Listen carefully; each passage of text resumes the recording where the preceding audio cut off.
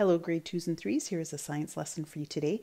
Before spring break, we had started talking about landforms, and on one of our Thursday treks, we had walked around the school to see what kind of landforms were found in our area locally.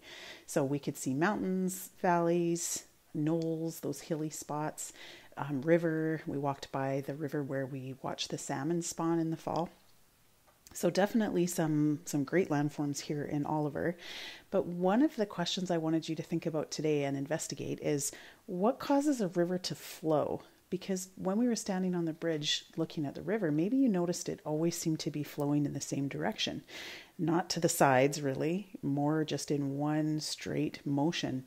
This river that was constantly moving. It never stops. Have you ever wondered to think about that before? Why is the water always moving? Where does it come from? Even if it rains, that water collects in streams and rivers, and where does it go? So we're going to talk about that today. What causes a river to flow? So you'll need some materials, some tape, a blue marker, Crayola, like washable kind of marker is best, not a permanent marker. A spray bottle. If you don't have a spray bottle, you could just have a cup of water and use your fingers to dip in the water and kind of make it rain. And then you'll need some paper. So 2 pieces of paper. This could just be from your recycle bin. I'm just using blank paper so you can see what I'm doing more clearly. And that's it. 1 piece of paper here that I've written my question on to tape my other 2 pieces of paper too. So here's what we're going to investigate. What causes a river to flow? Well, we know that hopefully some of you remember from when we talked about the salmon. Where do the salmon go? Like, they don't just stay in Oliver. They're on their journey to the ocean. The eggs are laid in the river, and then when the fry hatch, they go through their life cycle until they ultimately end up in the ocean, where they stay for a couple of years before they come back to start their cycle all over again. So we know that the rivers end in the ocean, but where does it start? What causes that river to flow? Maybe you're thinking wind. Wind could cause the water to move, sure. But have you ever gone to watch a river when it hasn't been windy outside, when it's been totally calm? The water doesn't stop, it still moves. So, probably not wind. What about something in the water that's just constantly pushing it? Maybe. But again, if you were to just stand and watch and look at a river, you wouldn't be able to just see one force that's kind of constantly pushing that water through. So here's a little experiment to help you answer that question. What's causing a river to flow? So first thing you're going to do is you're going to take your 2 pieces of paper and you're going to make a fist with one hand, and this hand is going to be your crumpler. So you're just going to place the paper on your fist to kind of form it and crumple it around your fist. Okay, and then take your fist out and finish crumpling the paper. Okay, and then I want you to open it up. What we're doing is we're making a model of a mountainous area, just like kind of in Oliver. So you can see when you open the paper up, there's a whole bunch of wrinkles and crumples, and there's some high spots on the paper and some low spots. That's what you want. What you're going to do next is tape in 2 spots here at the end. And I'm just taping mine actually to plastic placemat,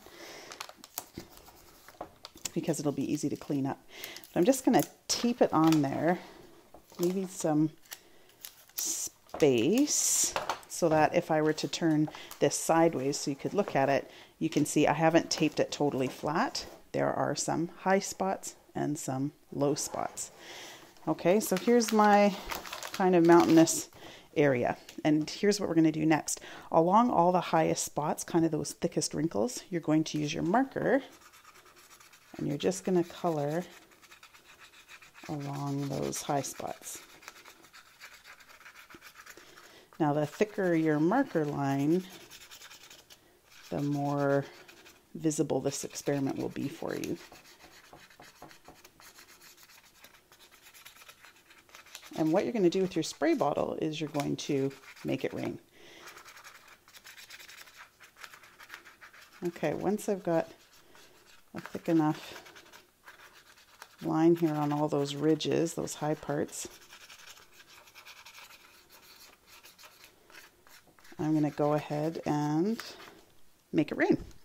So you're just going to take your spray bottle and 5 sprays, 1, 2, 3, 4, 5, pretending that it's raining. And then you're just going to wait, observe. You're just going to watch for a minute. What do you see?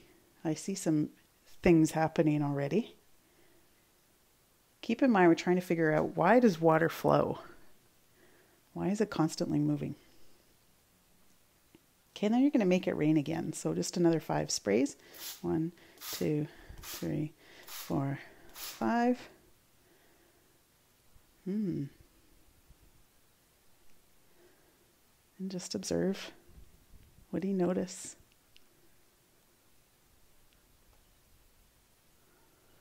And one more time.